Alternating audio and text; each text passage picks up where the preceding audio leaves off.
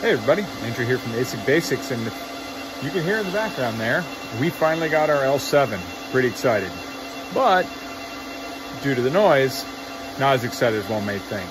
Now it's hashing away great, but one of the things we need to start figuring out is the ventilation and the noise problem. So, let's go ahead and take a look at the temperatures, and we'll take a look at the noise, and see what we can do to make those things a little more bearable at home.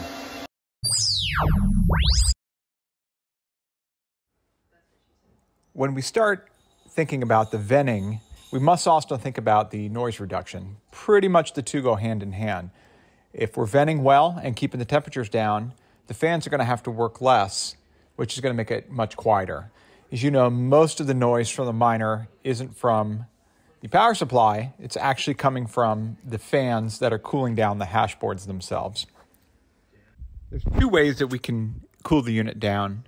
The first is to go ahead and vent it directly outside and ensure that we've got enough cool air on the intake.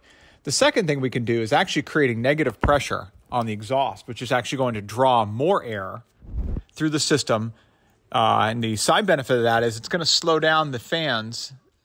And by slowing down the fans, obviously that's going to give us less noise. Additionally, you can look at putting a shroud of foam or other sort of sound deadening material around the intake. Now that's going to be able to help knock the noise level down as well, and also help you direct where you have the airflow incoming. So if you want to draw it from down low, build that shroud around it so that it's drawing air from underneath, or build it so there's an opening underneath like I have, and simply have a fan down below that's taking the air from down and blowing it directly into that opening. So as you can see, even at 3 feet, it's pretty loud. You come right into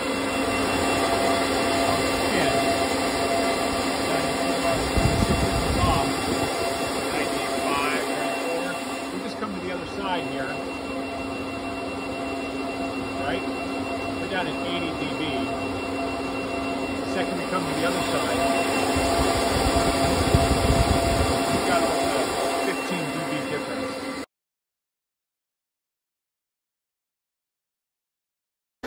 All right, so where did that put us at the end of the day? So we got a few things here. You see I've got a fan venting directly up. I also am cheating a little bit. I've got an extra L3 running, giving a little hot air so it runs a little hot. Here we've got our intake cover into our unit. The 4-inch is just kind of a back feed from outside so we get some fresh air in. And as you can see over here, we've got a double duct out to an 8-inch down to a 735 CFM fan, 8-inch outside. As you can see, it's relatively quiet right now in comparison. Before when we're running it, interior, we're getting almost 95 dB, and hey, I'll take that.